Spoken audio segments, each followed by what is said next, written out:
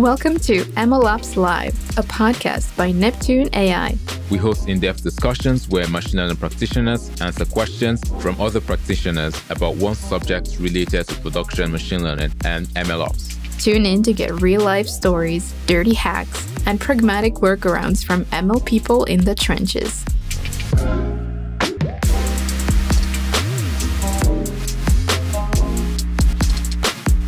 Welcome back to another episode of MLOps Live. So I'm Sabine, your host. I'm joined by my co-host, Steven. And with us today, we have Michal Tadeusiak, who will be answering questions about managing computer vision projects. So Michal is the director of AI at DeepSense.ai. He has 2 master's degrees in complex systems science from École Polytechnique and the University of Warwick, and he has led several data science projects spanning multiple industries like manufacturing, retail, healthcare, insurance, safety, etc. Also science projects around technologies like predictive modeling, computer vision, NLP, and several profiles like commercial, proof of concepts, competitions, workshops. So it would have been much easier for me to list things that you have not done, Michal. Welcome. Anything you'd like to add? Yeah, thank you for this introduction. So probably the reason for this is that I've been working for almost 7 years right now in a company that's doing the project for the client. So we don't really control the flow of these projects, who are going to come next with what kind of a challenge. And therefore, the list was quite broad, I'd say. Absolutely.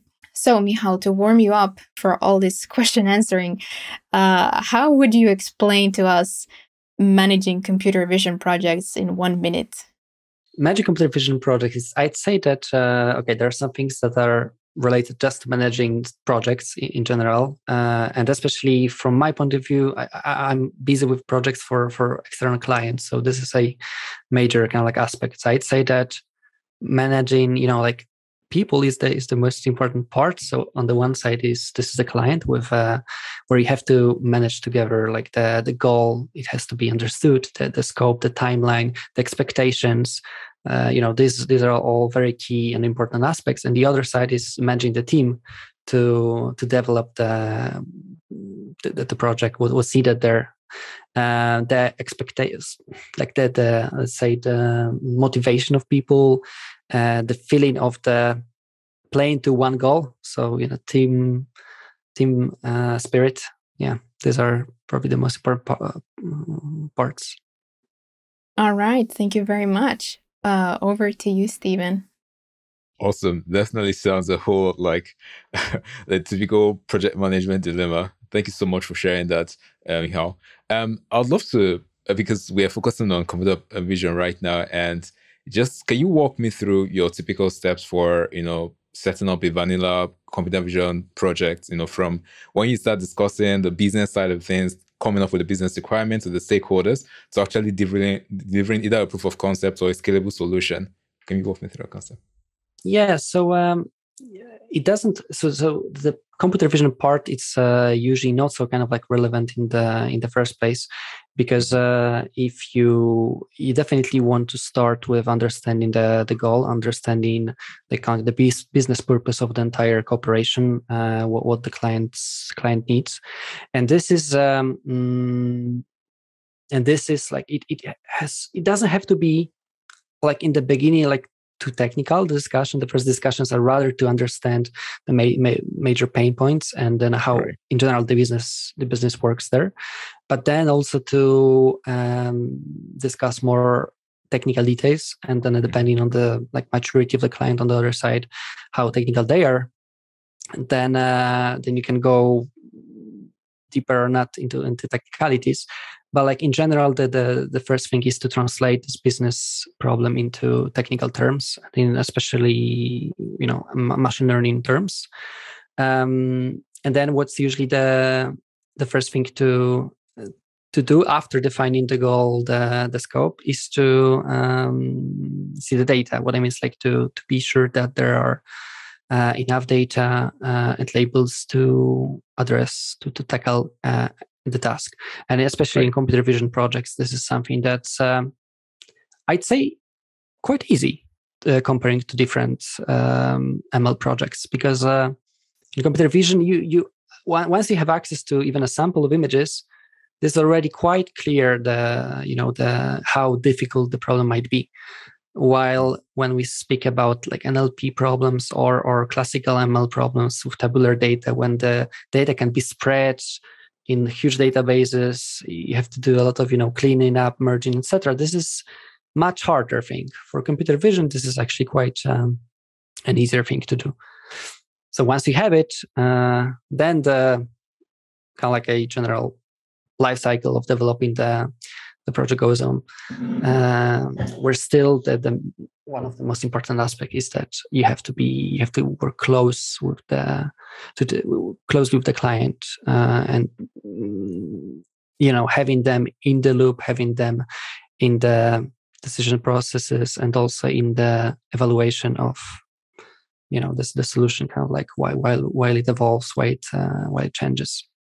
Awesome. Thanks for that. So can you, if you can, of course, because I know do a lot of things that have deep sense with since it's like a contracting company, but can you walk us through an example of a computer vision project where you talked to the stakeholders, you have to agree a lot of things with the clients or not, and to actually delivering a workable software?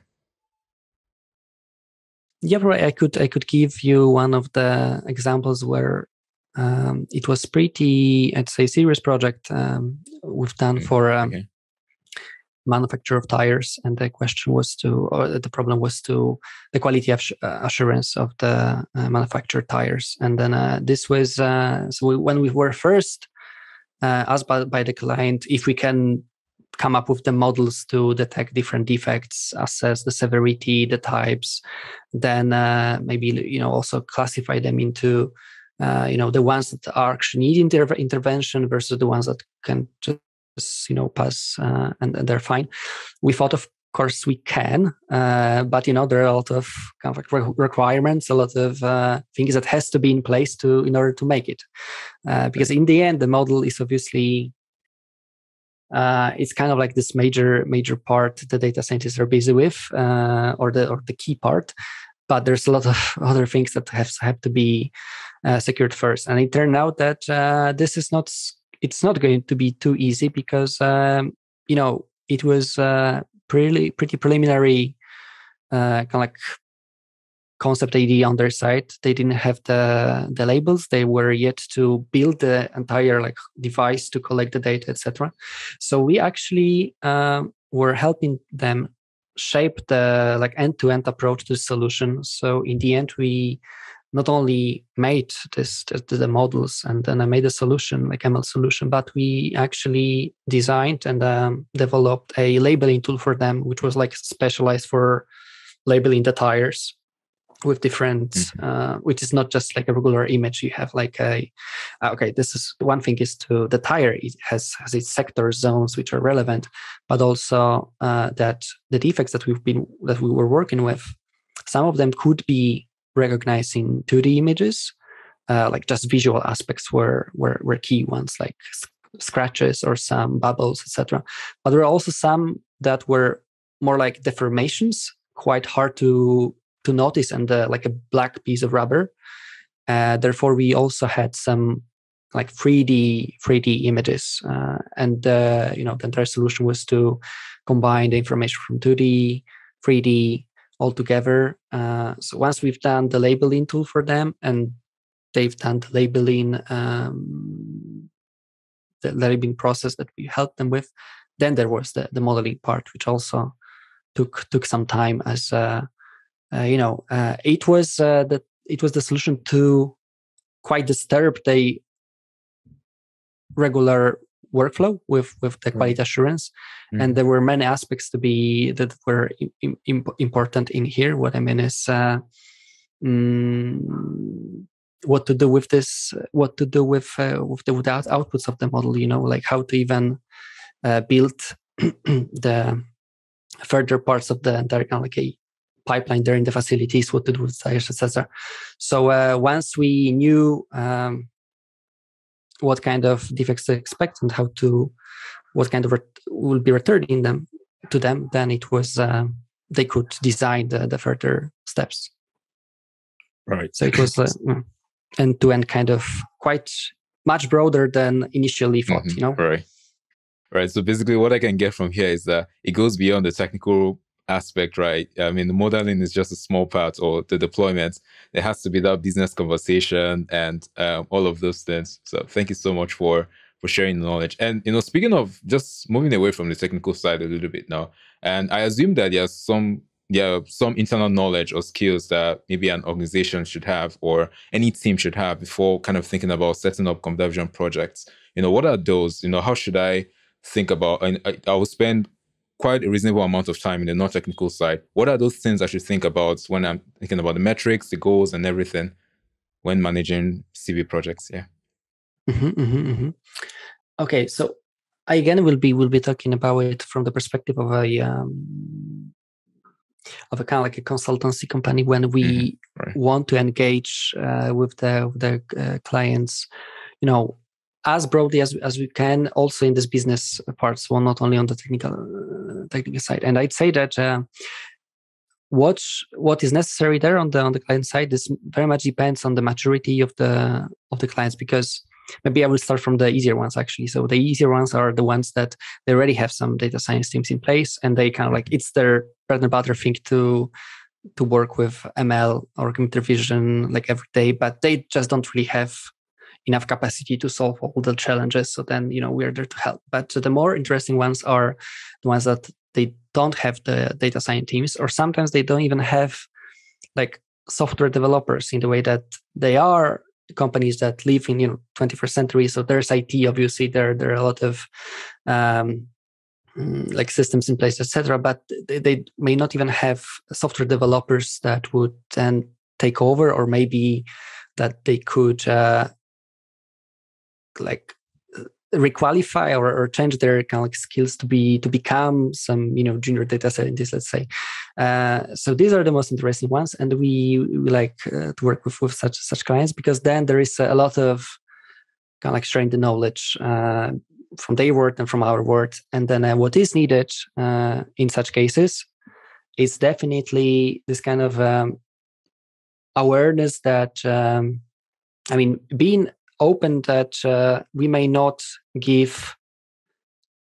be able to specify how good something will work in the first place, because data science is still very close. It's somewhere between engineering and research, and then it's often quite hard to tell in the first place the very precise performance that will be obtained. So like being open to solving the problem together is the key part. And this usually is not about technical people in the company, but rather in with the stakeholders and then business owners, that they will be committed to solve the problem kind of together, being open to this transfer of the knowledge, information in both ways.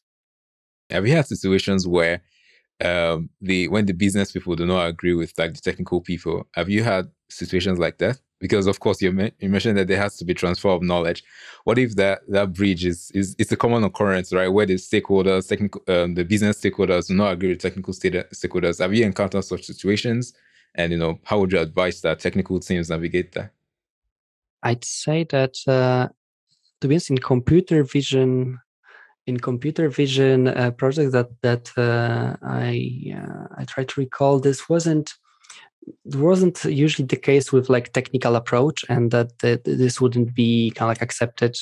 Okay, there were some cases actually where the business owners seemed to be also quite technical, and then they would have like their own ideas how to solve things, and usually you don't really expect like the business owner to like impact too much your kind of like plan for realization, development of the solution. I mean, of course, what you expect is rather to guide you through the priorities, being able to answer specifics about the problem, but not necessarily proposing which architecture of which model to use. So therefore, we had some issues with it. And then in the end, what can I say? I mean, in the end, it was just like more time consuming for both parts to get aligned. And it was like involving, actually, working on those ideas that the client had, plus also pushing with our ideas whenever the other ones were not really, sufficient. But so that was tricky. I'm not sure if I can give you a better answer to this than just to go into this dialogue with the client and then prepare them that if we want to, try also the things that you're proposing, then we'll definitely spend more time on it. And then, if you're fine with this, then let's do this. All right. So I will be taking over the questions. So next time we'll jump back maybe into a more technical question. So we have one about a baseline, like a modeling approach. So what's your approach for different modalities of classification, detection, and segmentation? Yeah, so these are the most, let's say, the most common areas in the computer vision projects, the most common kind of like problems to be answered. And then I'd say that I wouldn't say there's with respect to this entire approach to the computer vision project, I wouldn't say there are major differences between those three. What I mean is, like, in the end, all those kind of like non-ML related things are pretty similar. So like, talking with the client part, working with the team, being sure that they work well together as the team, then the deliverables part, etc. What might be tricky, or what's the difference between those three, is probably some preprocessing needed, the models that are used, but also the validation procedures. And there these are the major differences that the data scientists will be have to deal with. What is also different is that they differ with respect to kind of like how much of the properties of the data. What I mean is, like, if you have images and then the task is to do classification, then there's quite not too much of the information in a given image. You could say you have kind of like a one piece of information per a picture, while in segmentation, on the other end, like every pixel is giving you some information, because you have all of the pixels assigned to certain classes. Therefore, it's much more like dense representation, much more dense in the information. Therefore, usually you would need less of those, less of data to tackle the problem. And actually, what's quite interesting is that even though sometimes the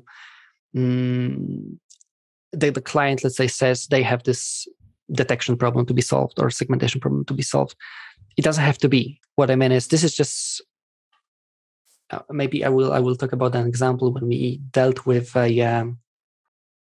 some facial features problem that we had to assess some facial features such as kind of like how uneven the skin was, and you can try to address it in a different way. So you can either present a lot of images of faces where you'll have different like facial features there, like uneven skin or even etc. But you can also have a much smaller data set when you would just kind of like label the segmentation mask on the areas that are where you have more of let's say like uneven things like wrinkles or maybe some different kind of like I'm not really expert in this naming, so different kind of like not uneven skins. And then you in the end you solve pretty much the same problem. In the end, you'll get the same let's say assessment tool, but you may approach it from like in different ways, and therefore your requirements for the data, the labeling processes will be completely different. So there could be some translation between those three different types of products. So yeah, totally makes sense that there's different needs depending on the task. But the next question here is about whether you have some kind of go-to architecture over the years that has proven to be kind of the most robust for computer vision projects. Do you have such a thing? So I will be frank that I probably kind of like used to have when I was more closer to the technical aspects. When I was like rather in technical leader roles, then I was much more closer to shaping the solution. And then back then, the most popular ones were back then when we were to make a choice. Then depending on the certain requirements, what I mean is if we had some computational limitations, then there was a major kind of like thing to take into account. So then we would either stick to, say, YOLO for the one that's when it doesn't need so many resources, or Masker CNN or faster CNN, which was usually much more kind of like accurate, but obviously much more heavy to use. But it was some time ago. But I mean, they're still pretty popular. You may, there are new generations of YOLO, which are still kind of like, being updated. And then a faster scene and Masker scene, and they're still used as a framework, but with different backbones. So they're still there. But sometimes neither of them was actually working well. Or like well enough for us. So I think it's good also to experiment with different architectures. Try with don't be like shy with trying with different architectures if the problem at hand is kind of like not so, let's say, common. And also to give you some examples, so one of the projects when we actually had to develop our own architecture, it was also some time ago, like for I think a bit more than 4 years ago. We dealt with the images of like schematics of the chemical facility, where there were a lot of pumps, valves, like the pipes between them, etc. Like this schematic would usually look like you would have a sheet with like few hundred, say 200 different symbols, some of them very similar to each other, because like the valve, you could have like 5 different types of valve, but they wouldn't really, as a symbol, they wouldn't differ too much. And then symbols from pumps, some measurement devices, etc. There were not really a good like network for such things, like Masker CNN or faster scene in this case would be just like would work with the images where you have several objects, but and rather large, not so small. And we had to come up with a dedicated architecture with which I'd say if we're to be compared with some existing ones, would be some kind of a feature pyramid network, plus like fully convolutional layer. Okay, I don't really want to get too much into details, but yeah, it was sometimes that's the only way to go is to experiment and be creative. Right, I'm sure it's pretty although impressive. although I'd rather say that it's worth to start with some existing solutions just for the baseline. Definitely faster, more reliable. Yeah, fair enough. Okay, so we have a question from Julian in chat. He says, hello, I'm curious, what role have auto ML models played in computer vision consultant capacity? Do you find them useful? Do they generally perform well? To be honest, we don't really use AutoML too often. Actually, in computer vision, almost never, because major reason is that you would need to have the infrastructure for this, the infrastructure for trying different models in an automated way. Which is just a very expensive thing to build, and also AutoML task. If you want to try, especially in the computer vision area, hundreds of different configurations, then it just prohibitively expensive. So we do use some AutoML in the consultancy kind of area, but usually this would be in the classical ML, when you have to play with tabular data, and this is actually pretty cheap to try hundreds of different configurations models in this automated way. But in computer vision, I'd say that the big names, they have all the resources and money to do this. But as a moderate consultancy company, we don't really have this money to burn. So as I said, it's more like educated kind of like direction from the beginning, like understanding well the problem at hand, understanding which architectures are the best to try in the first place. And then obviously playing around with different approaches and architectures, but this is much smaller scale than, AutoML.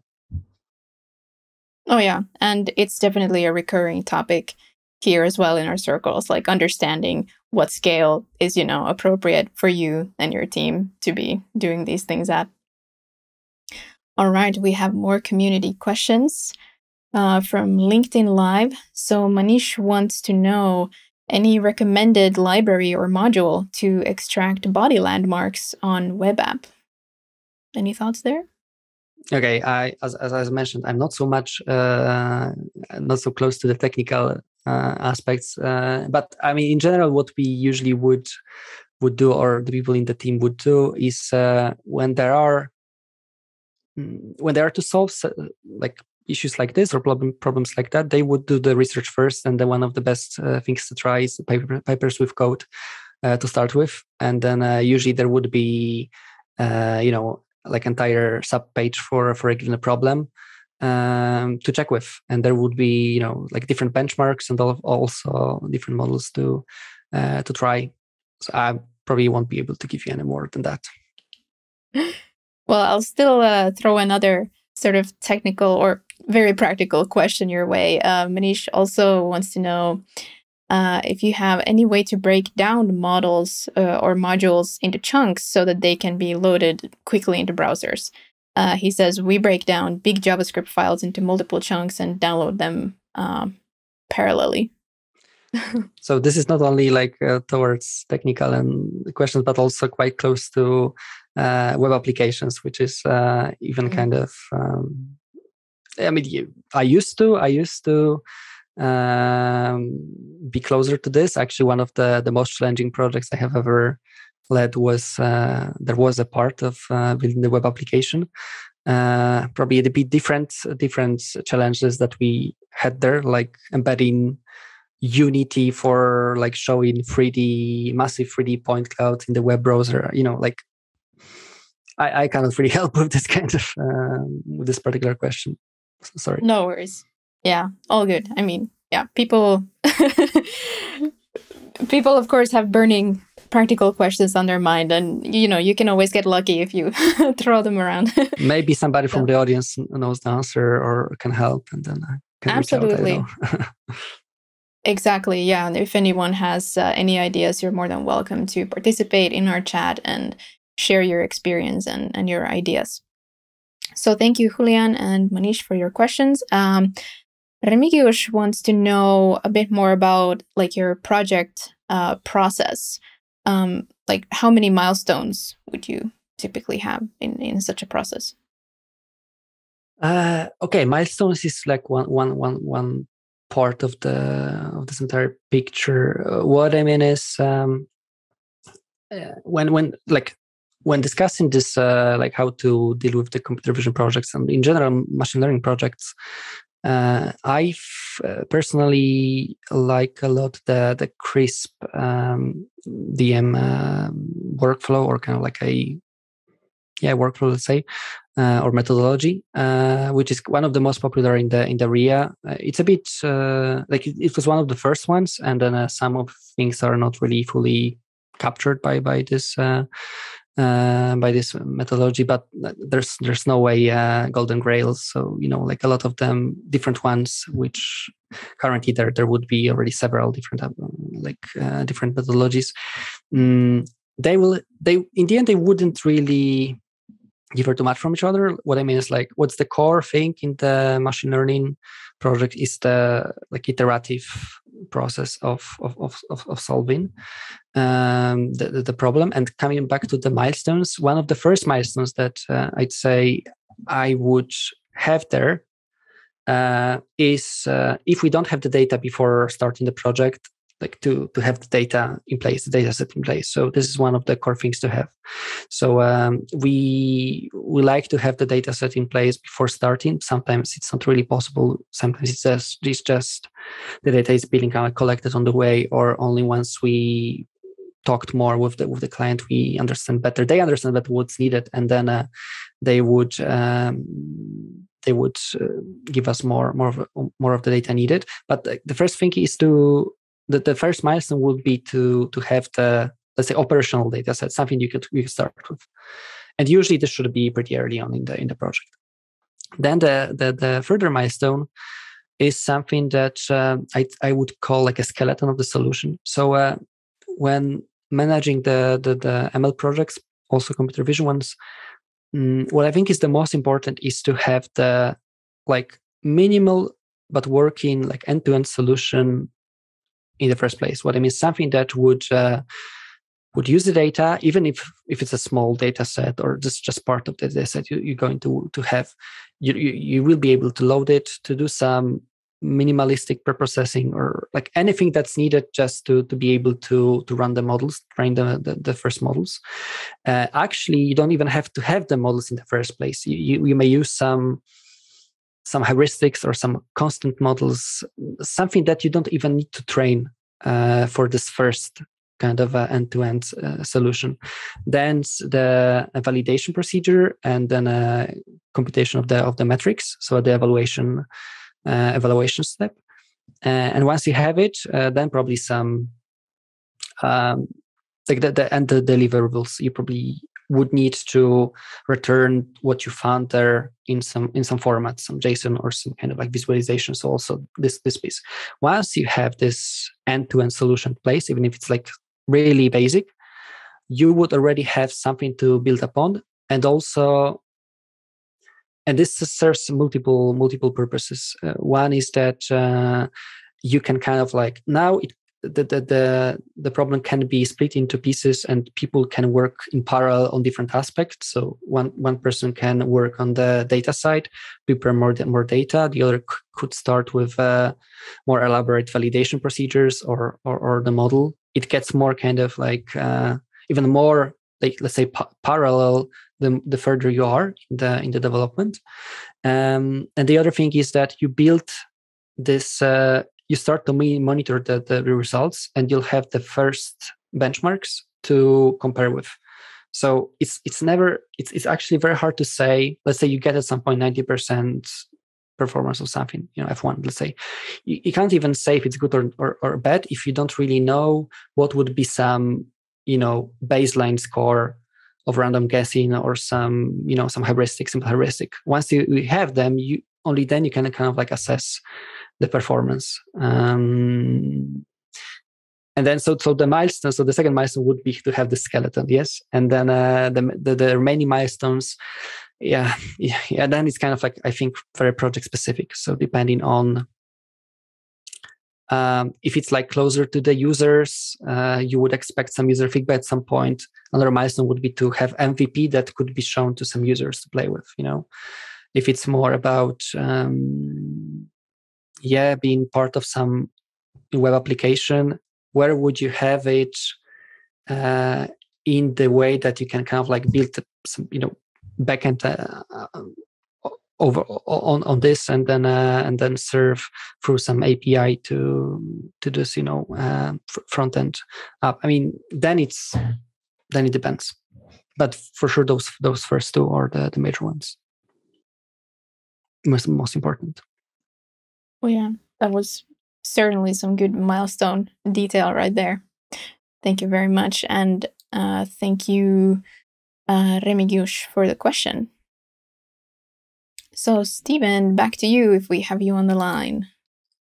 Hey, sure. Michal, thank you so much for that.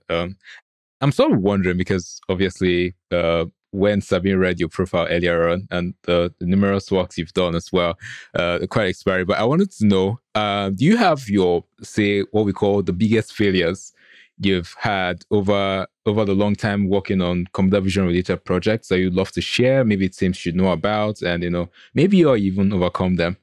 You were breaking a bit, but I think it was only towards the end, so I think I'll be able to answer. Okay, the failures.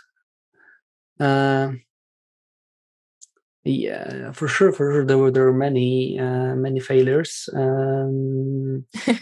Like, okay, I mean, some of them were one of the failures that.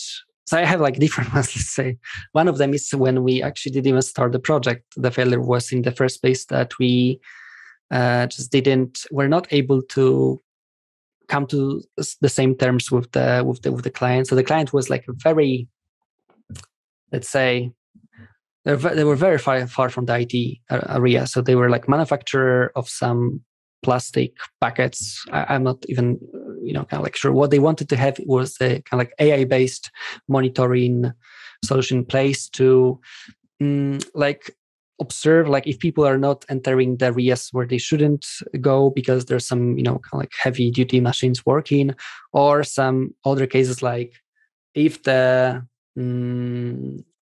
trash bins for like specialized trash bins for some like plastic stuff or some metal remainings, if they're kind of like getting full, because then they could kind of like schedule to empty them.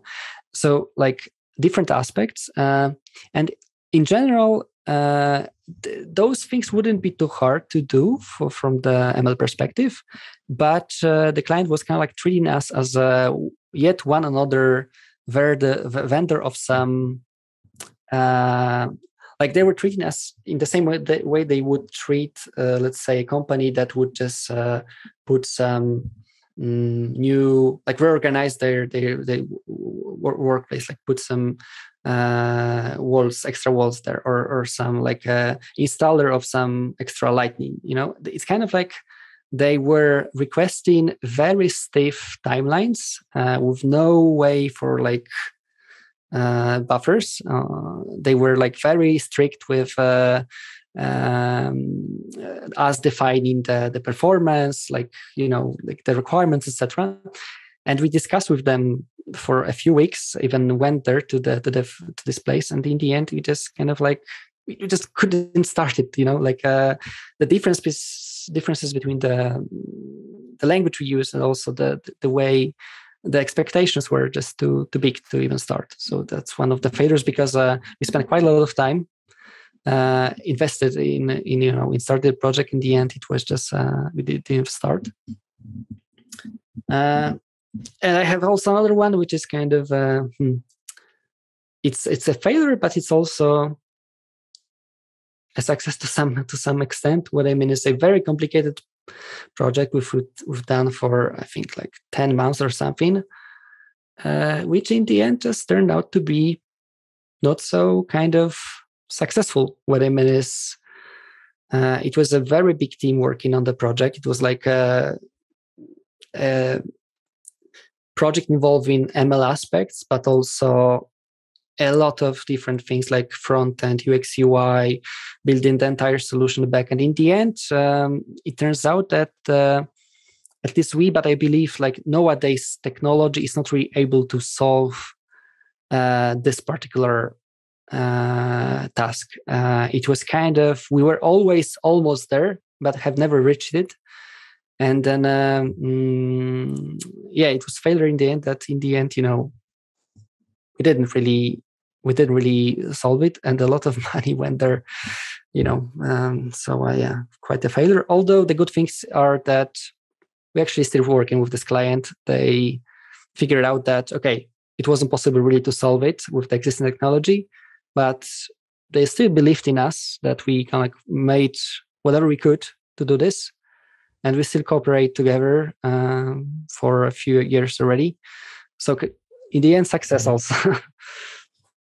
Awesome. Yeah, we definitely love war stories in this podcast because these are sort of lessons from the trenches we reckon that teams can definitely take as take-home lessons. And I think you mentioned something about computer vision projects being easier to manage earlier on. And I would love to know, in your opinion, what's like the difference between managing a computer vision project as well as say any other unstructured project, or maybe not unstructured, any other ML project like NLP or all those other projects. What are those differences? I'd love to share. Actually, like each one of those, like computer vision, NLP, and like, let's say, some tabular, let's say, database projects, they would be different and they would have their own difficulties. So starting with the tabular ones, when you speak about like rather classical machine learning, when also part of the task is to build the features, the tricky part there is usually that it's rarely the case that you have one place where the data is stored and it's kind of like in a kind of like a good shape already. What I mean is usually, especially when you deal with not so much like mature and technical clients, which are just kind of like getting into AI, they would like to see if AI can be of help. They might not be in the mature enough to even have like one data lake or one source of the data. It's usually the difficulty is to being able to get access to multiple sources of data, combining them together, looking for, learning where all this data that might be useful is and how to combine it. This usually is very hard to assess how much time this will take. And this is one of the difficulties. And you cannot also assess kind of like how much information there is in the data. So, unless this is a very kind of like a simpler problem when you have, when you can just use one table and everything is there, then this is the tricky part of those projects. With NLP, the problem would be usually the data. What I mean is, like when comparing to computer vision, you would have quite often some open source data sets that are at least similar to what you do. What I mean is you may want to do defect detection on the tires, and there might not be like this particular data set there, but there might be some defect detection on, I don't know, like a steel sheet or some carbon fiber sheet, something that in the end will be quite similar. You can reuse quite a lot of existing neural nets or pre-train on some existing data, and therefore the need for data is much smaller. You don't really have to have too much to already produce something useful for the client. With NLP, that's also kind of like the case that for most of the time transfer learning is used, and then some kind of generic purpose models are used to answer the specific needs of the client. But unless these are not like some generic, so there might, what I mean is like you won't really find so useful, very similar NLP data sets, let's say in the open source. This is one thing. The other thing is if you want to produce those data sets, this is not so easy to generate automatically. With images, you can, it's, let's say, kind of like quite, let's say with OCR problems, there's plenty of artificially generated kind of like images for the OCR training purposes. With NLP, that's not really so easy. I mean, you can use some existing generative models like, GPT, etc. But in the end, what you do is kind of like you train the model to not really deal with the real data, realistic data, but kind of like reverse engineer the GPT, or, like what you can get is something that in the end won't really work well on the clients, on the real life data. Yeah, so the data is usually the problem in the other ones. Computer Perfect. vision, yeah, it's easier. Perfect. Thank you so much for answering that, Michal. And let's dig deeper into the data aspect a little bit. I would love to know, have you sort of encountered a situation whereby, because with computer vision projects, I think one of the things is that it could get like really compute intensive, right? You're dealing with like a lot of, maybe you're dealing with high resolution data sets, and then you have to like use a distributed architecture to sort of process the entire thing, or maybe the model you're training as well. Have you encountered a situation whereby you're managing this project, the compute costs get out of budget, right? It's not something you budgeted for. Have you encountered that sort of situation and sort of navigated that path with your team, sort of? So I'd say that this is something that you could assess already in the early stages of the project. Now, when discussing with a client, there's kind of like a scale needed to like the computational power needed to deal with the scale that's in place. And we usually would say, like, if it's kind of like relatively small project, tens of thousands images to be processed, this is something that we have our own kind of like server farm, so we can use it, or we can just do it in the cloud, but just kind of like having a few VMs to do the job. But if you see that there will be a need for very computational heavy projects, usually we kind of like already in the deal secure it. So usually we prefer that it's done on the client side, so in the client's cloud or on their accounts. So the computational costs are kind of we don't really have to re-invoice or like deal with it. It's already there on the client side. So that's how we usually would try to solve it. And then I just recall that we had some projects where the computational budget was kind of like, especially if you work in the cloud and you're not so, and this is not particularly maybe computer vision case, but let's say if you work with a feature engineering on some BigQuery queries or infrastructure, it can get very costly if you're not really so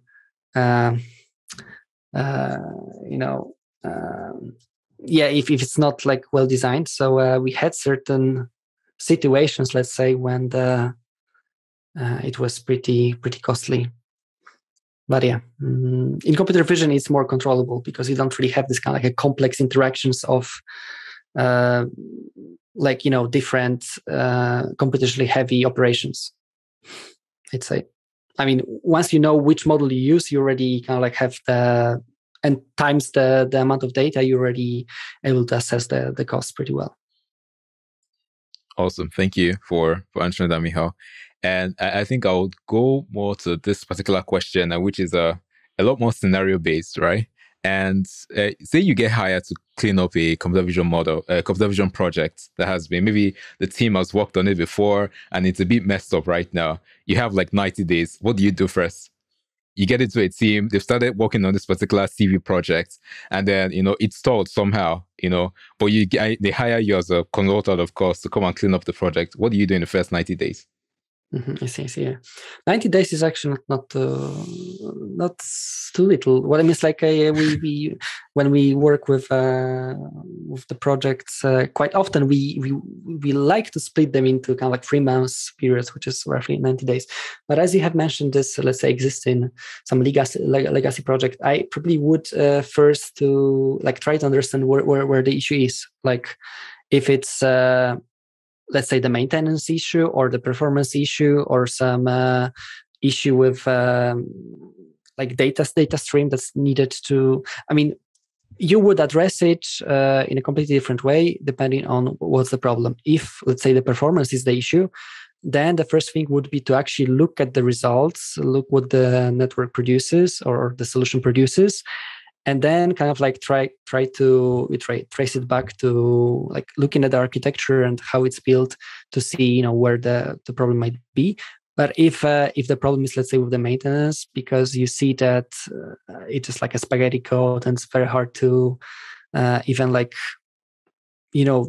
introduce any changes, then yeah, it might be the case that in 90 days you're able to build a new solution, cleaner one, than try to revive the existing one. Interesting. But yeah, yeah, 90 days is actually quite a lot of time if the for kind of like computer vision projects that I'm kind of like used to. Mm-hmm. Right. Cool. Thank you so much for sharing that.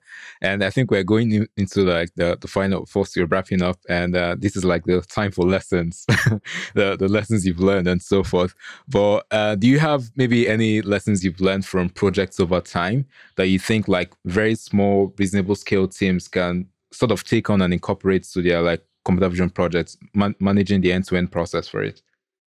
Yeah. So if I were to kind of like look back into, let's say, my early days of how I was approaching the projects, there was this kind of like eagerness, and then this need to have the solution or the results like fast, like hack some solution, use like the network that you love the most, or something fancy in the first place, and try to kind of like bring the some results very quickly. And this is something that we would definitely avoid now, having like been there or led many projects. What I mean is like definitely build. The issue you would have if you just approach this, maybe you will have some very nice results after, let's say, the first week, but then you have a solution that is not really, you have to rebuild anyway. You can't really build up on it. You just have to put it into trash and start seriously. The other thing is, when working with a client, then you'll have some very good results after the first week, but then the feeling that the project kind of like stalled, because it's quite easy to get some initially good results in the first place, but then once you get details, when you try to improve them, then it gets tricky. Then usually there's this feeling that it's kind of like stagnated. So definitely I would rather prefer to build like most possibly basic solution in the first place, but Right. end to end, and then like iteratively improve it. Also observing this iterative process of improvement, like and seeing that it's not so kind of like easy and straightforward. This is something that you have time for thought process necessary for the data scientist to kind of like understand the problem better, and also build some stable solution, but also for the client to kind of like you see that it's not such an AI kind of like easy thing to do. What I mean is like it's actually a process. It's not just you will take this AI brick, put it there, and it will magically work. There's no magic. It's just hard work, time, engineering. Yeah. Awesome. And I think it's going to be good to end on the note of people management. And that's our final note. And, do you have a special way you sort of structure the particular teams that work on these sort of projects? Maybe like, for example, you have a research-based computer vision engineer who's working on like the model development stuff. Do you need to have like a separate, say, ops engineer doing the deployment side? Or how do you typically structure a team for a computer vision project?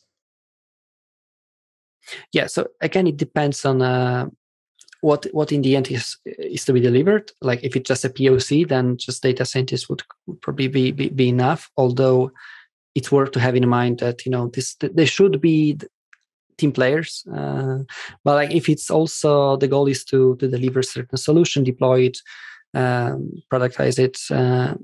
What we do quite often, or usually, and what I like a lot, is that to have a interdisciplinary team pretty much as soon as it's possible. What I mean is when data scientists are working hand in hand with software engineers or MLOps engineers that would then take over or wrap up the solution, it's kind of like, usually the case is that it's not that you have a certain point in time when the ML part of work is done, and then it can be productized. Usually it's kind of like a smooth thing when already the improvements are are kind of like small, and it can be already like deployed, but there's still a work in progress phase. And then when these people are working hand in hand, they learn like what are the challenges, the requirements on both kind of like ends of these projects, and this is very beneficial. And it's also people like it because then they're also exposed to some challenges or problems that are not so much accustomed with. So this is something that we like to do. If we can squeeze in a quick audience question before we wrap up, Gabriel would like to know any thoughts on computer vision data management? It seems more complex than regular tabular data. Any closing thoughts on that? Yeah, I'd say that it's, I mean, as I kind of like explained at some point, to me, it's just, I wouldn't say it's much more complex. It's just a different approach. Probably even easier in the way that we can, as people, we can assess like how the models work. It's much easier to debug, I'd say. It's much easier to kind of like see where the problems lies, and then how to address them. So I'd say that I would say they're even easier. Obviously, different technologies are used. What I mean is like for most of the time, deep learning. So different skills. But otherwise, at least for me, it's kind of like easier to manage those. Mm-hmm. Steven, anything? Any last words, so to speak? We have still some questions, but now we really have to prioritize. Get the question. It was data management. Sorry, not the project management. Now, now I see it. Okay. Yeah. So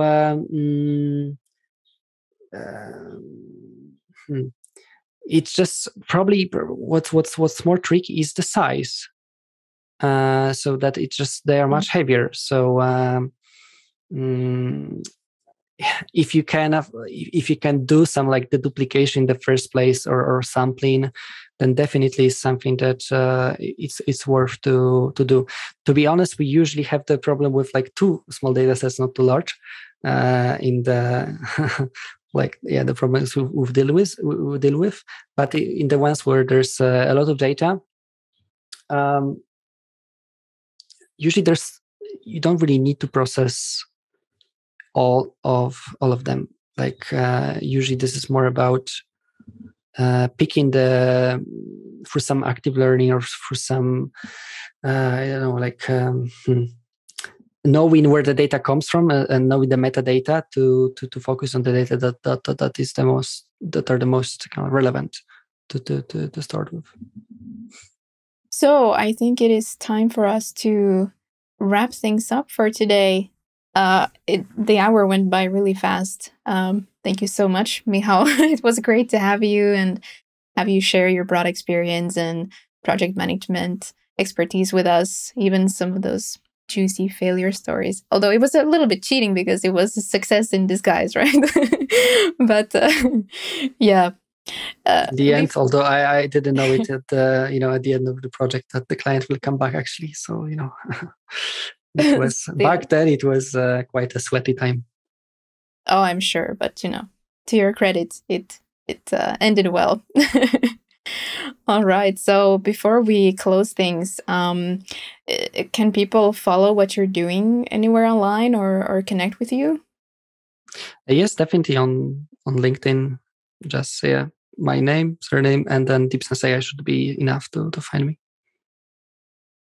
Makes perfect sense. All right. Thank you again. And thanks to the audience for asking questions. So we'll be back in 2 weeks, as always. Next episode is July 6th. And we will have then with us Mateusz Opala, and we will be discussing leveraging unlabeled image data with self-supervised learning or pseudo-labeling.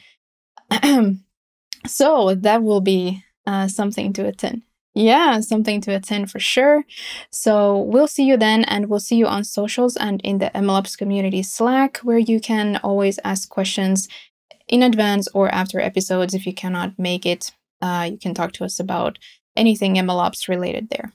And you can, of course, also catch up with previous episodes on Apple Podcasts or Spotify, wherever you get your podcasts. So until next time, thanks everybody and take care. Bye-bye. Thank you. MLOps Live is brought to you by Neptune AI.